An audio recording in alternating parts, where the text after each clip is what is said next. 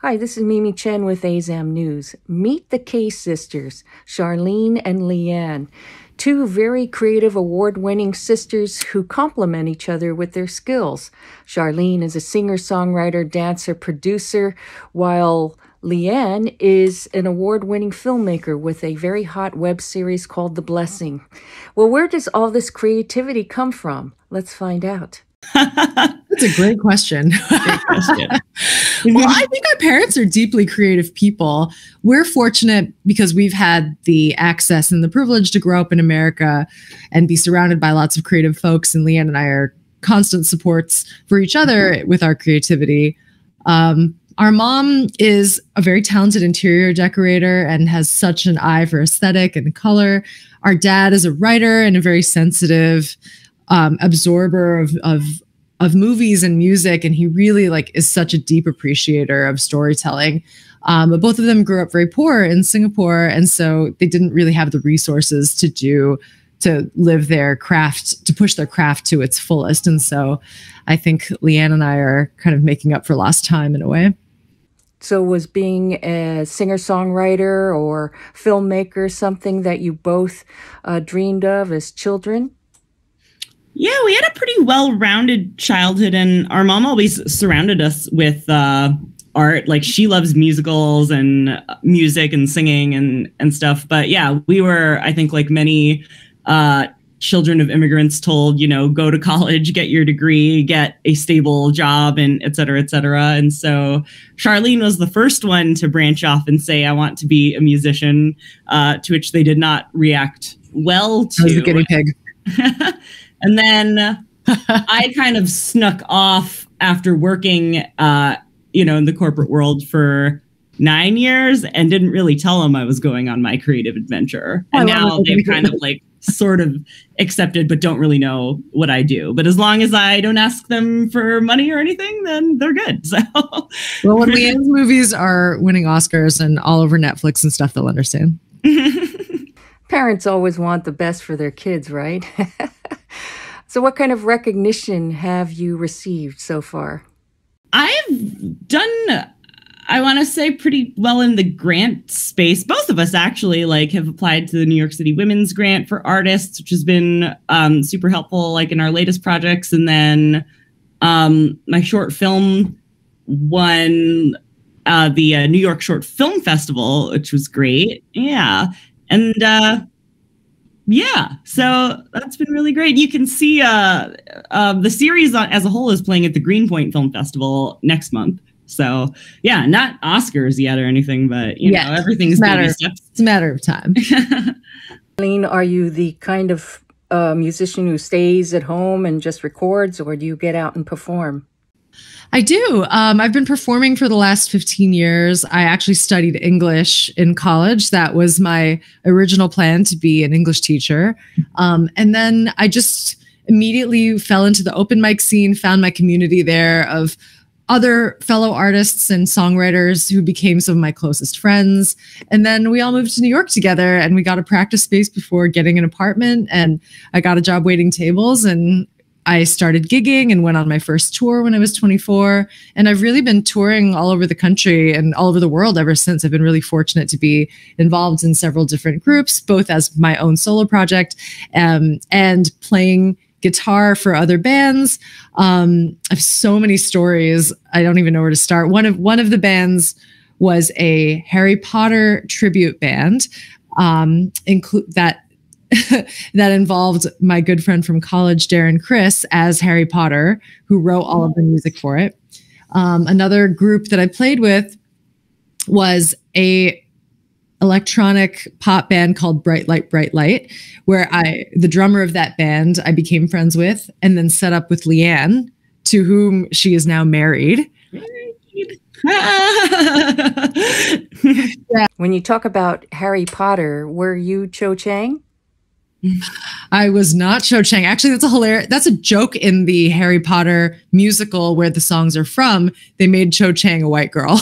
Yeah, they whitewashed Cho Chang, and naughty indeed. Yeah, they're but I appreciated the bait and switch though, because that's what you assume that it's going to be an Asian person and my doppelganger was always Cho Chang. But I thought that was an interesting comedic move on their part.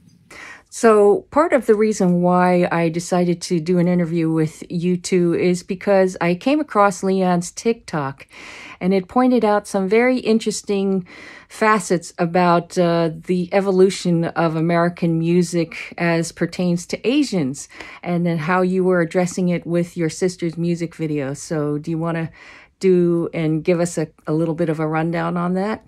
Sure. So I kind of discovered that TikTok was an extremely powerful tool for promoting whatever creative projects that you're doing. So I had been using it to talk about behind the scenes things of my mini series. And then lately, as we've been releasing music videos, I would just kind of talk about where the concept came from for each music video that we've been doing. And so this music video we actually made 5 years ago, but I just pulled it up as a, this is like my directing notes on it. And also I used the song in the final episode of the web series. But yeah, largely it was just that remembering back in the early 2000s, Gwen Stefani had an entourage called the Harajuku Girls, which were 4 Japanese ladies that followed her around and were contractually obligated to only speak Japanese in public. And so you see them in Holla Back Girl, dancing behind her. And on the red carpet during that era, they were just always flanking her not speaking, as far as I remember. And so it was just a weird moment that it doesn't seem like a lot of people talked about. And then, kind of digging more into the pop culture history of this. And Avril Lavigne had a video called Hello Kitty, which people had pointed out that she did make in Japan with a Japanese crew. But similarly, a white woman with these emotionless, silent Asians behind her doing dance moves and, not being the front woman in the situation. And then finally, Katy Perry, which I don't think there's really any defense for what she did, but she went straight yellow face and, had slanty eye makeup, put her, her hair was black, I believe, in the AMA performance, and then had an outfit on that was combining a kimono and a cheongsam or kipao, and and a lot of dancers behind her taking Asian culture into her performance, but not uplifting any Asian people. So I just kind of went through the quick history of what that was and then said, for our music video, why not have Char be a front woman and have 2 white ladies behind dancing? And why not? We've never seen it before, so it was just a fun twist of visuals for us. I noticed that there definitely have been some changes since the videos that you pointed out toward Asian Americans, and the pandemic apparently has increased awareness in some ways. What do you think? Yeah, I mean, I think maybe since the pandemic, and I mean, definitely there's been a long history of Asian American activists in America. But I guess for my generation, having us kind of claim the slogan Asian and loud is, I think behind that is us saying that we are tired of the silent, emotionless, and mousy stereotype that Americans have portrayed us as in American media. And I think in these instances, it was definitely perpetuating that stereotype that Asian women are docile and submissive and don't speak up. And, that has been okay, that portrayal, for many, many years in movies and film and music videos. And I think now, as women that are trying to make our own art in the world and have a voice in the world, we just don't want to keep perpetuating that image. Charlene, I understand that you have a new project that you've been working on. Yeah, I just released an EP. It's called Neon God. It's got 5 songs on it. I wrote every song on it and produced it. I had co-producers on the project as well, and I'm really proud of it. So watch the videos that Leanne and I created and go stream it on any platform. And we can find this on some of your socials. Like, what are some of the platforms you're on? Yeah, I have a YouTube channel. You can search for my name, Charlene Kaye. You can search for just my last name, Kaye, and I will come up. So do you have a goal in mind? I am a singer-songwriter and a storyteller at heart. I really pay attention to lyrics. I love interesting wordplay. I love references. I think that music has been such a helpful and life-saving tool for me. I'm so grateful that I have it as a medium for me to sort things out. And also, it's become very clear to me throughout the conversations that we've just had and through talking to Leanne, through the events of the world and culture over the past few years, that it's become my goal not just to tell my own story and to make art for my own delight and amusement, but also to be a beacon for younger Asian artists who might not see themselves in the work they do, because that was a big part of my struggle, coming to terms with my identity as an artist and realizing that if I didn't pursue this, I would get sick and I would not be happy or healthy in the body that I'm in. And so I'm now in a place where I'm content to joyfully pursue it. And I know that I deserve it. And I want to continue making music for as long as I possibly can, despite the confines of white supremacy and ageism and racism and misogyny. Can you tell us a little bit about your web series, Leanne? Yeah, it is about largely the man that that my sister introduced me to, and our interracial, intercultural courtship and marriage. And so it's about a guy that wants to propose to his girlfriend. But the first episode, which started as a standalone short film, was about him needing to ask her immigrant Chinese mother for her blessing. And so that short film is just the two of them having a conversation about like what it means, what marriage means, and like what's important in a marriage, especially like with these two cultures coming together. And so that film did the film festival circuit, and then I used it to apply for the New York City Women's Grant and got the money to serialize the rest of the story. So now I have 6 episodes in total, and he goes and meets each member of the family. Each episode is a different member of the family. And so he meets the dad, the aunties, the grandma, the stepdad, and then in the final episode, the sister. And so it all does tie together, actually. And then Char's music is in the end credits of each episode. And she also scored the series and incorporated her pop songs into actual, what do you call them? Compositions or the actual score? There you go. Mm-hmm. So is this collaboration going to continue? Do you have other projects in mind? Yeah, we're always brainstorming and always making things. And I've said this in many interviews, and I'll say it again, that I think Leanne is the most important artistic collaborator in my lifetime. And it's one thing to make the music and the albums that chronicle my life. And it's another thing that I know not every artist has, but to have this very special aspect of it, which is making the visual components of it. And I consider that just as important to the release as the music itself. So I'm so grateful that I have a visual collaborator that not only knows exactly what I was going through and can hear every version from the very first voice memo demo all the way to the mastered version that ends up out in the world. And also somebody who can really hold me accountable in making sure that I'm delivering the most truthful visual counterpart to it.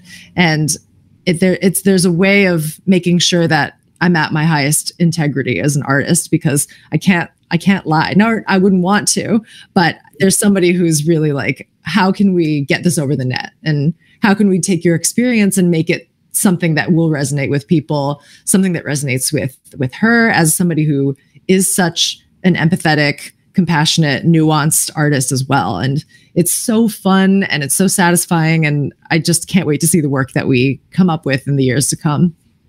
And what next for you, Leanne? Well, the exciting news is that since creating The Blessing, I was able to get representation. So I signed with Issa Rae's company, Color Creative, her management company. And thank you. And now we're working on 2 features that one of them is in development and we're going to be pitching to streamers soon, and then the other one I'm pitching the idea to people. So I've got 2 movies and then a TV show. So yeah, hopefully just moving forward in the narrative space on bigger projects now. And to speak back to like the sister connection, like it's I feel like Shar has been a big definitely somebody that I could lean on as far as having the courage to say the words yourself, because I think that music videos, I love them and like always want to do them. But this is kind of the first time that I've been writing my own words, like with the web series and the features. So that's been a very exciting and scary journey, but it's always good to have somebody that like has been there and knows how to be courageous and putting it out there. We all know that the pandemic induced a bunch of anti-Asian sentiment, and has that impacted your work? Yeah, I mean, I think for better and for worse, there's been a rise in the awareness of how Asians are treated in this country, especially because of COVID and for it becoming synonymous with the China virus and all this, the straight up murders that have happened and the outright hatred, which we've all experienced on a microaggression level. And now we're seeing it at a macroaggression level. And it's shocking and disheartening to see it happening in New York City, where a lot of these outright acts of violence and stabbings are happening a mile away from me in Chinatown. That's pretty scary, huh? Yeah. And really it was, during the first round of anti-Asian attacks that we were seeing because of the pandemic, I had this idea to start a podcast that spotlighted Asian musicians. And I didn't actually launch it until at the spa shootings in Atlanta in March of 2021. And then I was like, I can't sit on this anymore. I really need to make this a tangible entity. And so I launched this podcast called Golden Hour, which is me having conversations with other Asian American and global Asian musicians. And originally it was going to be like any Asian creative, but then I decided to make it more niche, because my experience specifically is, what does Asian American music sound like? There's such a rich history of Black music in America, and one could actually argue that all American music stems from Black music and its roots in slavery. And there's also a rich history of white musicians ripping off Black artists, because that's what the culture found popular at the time, like going back to the minstrel shows that would happen in the 1800s. But there's no definitive history of what it means to be an Asian American artist. And this is something that I talk about with activist and musician Nobuko Miyamoto, who protested alongside the Black Panthers in the 60s during the original civil rights movement. And she played on John Lennon. She met Yoko Ono and John Lennon in the 70s, and when she played on the Johnny Carson show. And she was just such a legend that not too many people know about, because again, it speaks to our invisibility as activists and this model minority trope created by white supremacy to pit us against Black people when we were first building the railroads, and like becoming a genuine entity as not just a minority, but somebody like like an ethnic group that was becoming more and more populous. So anyway, this woman, Nobuko Miyamoto, she wrote what is considered the first Asian American folk album, and it was put out by the Smithsonian's music label. And she has such an incredible story. And part of what connected her and I was her saying, it would be weird if I, as a Japanese American, drew from the traditional music of Japan, because that's not where I grew up. I wouldn't want to play the koto and use that to tell my story, because what authentically feels like my musical expression are the protest songs of Bob Dylan and Joe Mitchell and Woody Guthrie and these artists that came up in the civil rights movement alongside her. And that's just as American as anyone else that lives here. And so it's fighting to be seen and be understood for who we are as individuals, and not being painted as a monolith that is silent and expressionless and well behaved, because that truly is just an invention of people in power trying to keep us down. Yeah, like as far as like the shift that you're talking about, I think it really is people rethinking the model minority attitude and behavior. And I remember thinking about that a lot during the attacks of like, we've done everything that this country asked of us to be good and silent and obedient and, you know, keep your head down and work hard. And we're still getting attacked. So what does that mean? Like, this strategy isn't working.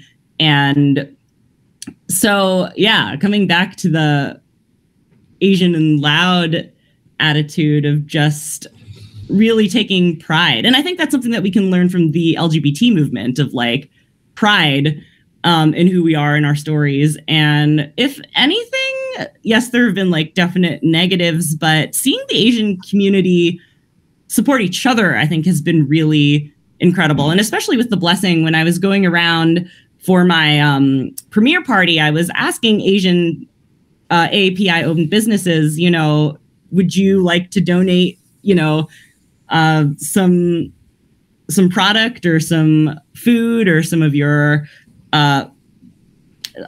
beverages? And really, they're all small businesses that didn't have a ton of money, but they were like, yes, I want to support you, and we have to support each other. And that was like really heartwarming and beautiful.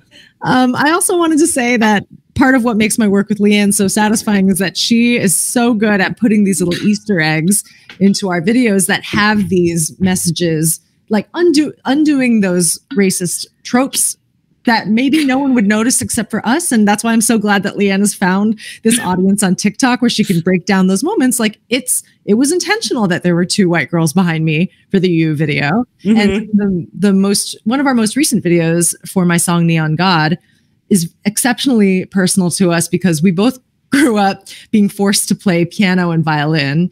There's also another Asian trope. And we actually cast these 2 little girls that resemble Leanne and I to carry these violins and then smash them.